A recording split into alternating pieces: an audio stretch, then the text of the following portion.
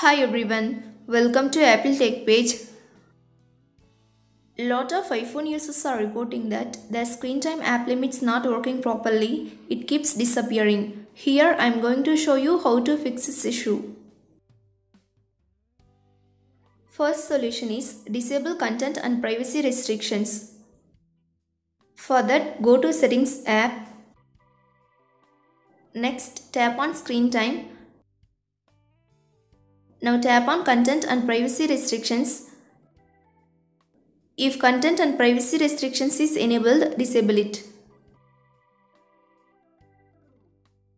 Second solution is turn off and on app limits for the app. To do that, go to Settings app. Find and tap on Screen Time. Here, tap on App Limits. Select the app, then turn off and on app limits for the app which app limits are disappearing. Third solution is turn off and on screen time. First, go to Settings app. Next, tap on Screen Time. Scroll down to bottom, tap Turn off Screen Time. Again tap Turn off Screen Time in the pop-up window to confirm the process. Then reboot your device, set up screen time. Solution 4 is first restart your iPhone. For iPhone 8, 10, 11, 12, 13 and 14 series and iPhone SE 2nd and 3rd generation. Quickly press and release the volume up button. Next, quickly press and release the volume down button. Finally, press and hold the side button until you see the Apple logo.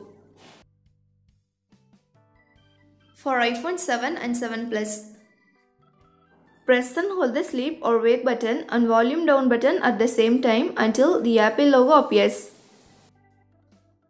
Solution 5 is reset all settings. When you do reset all settings, all your customized settings will go back to default settings. Your screen time settings also will be reset.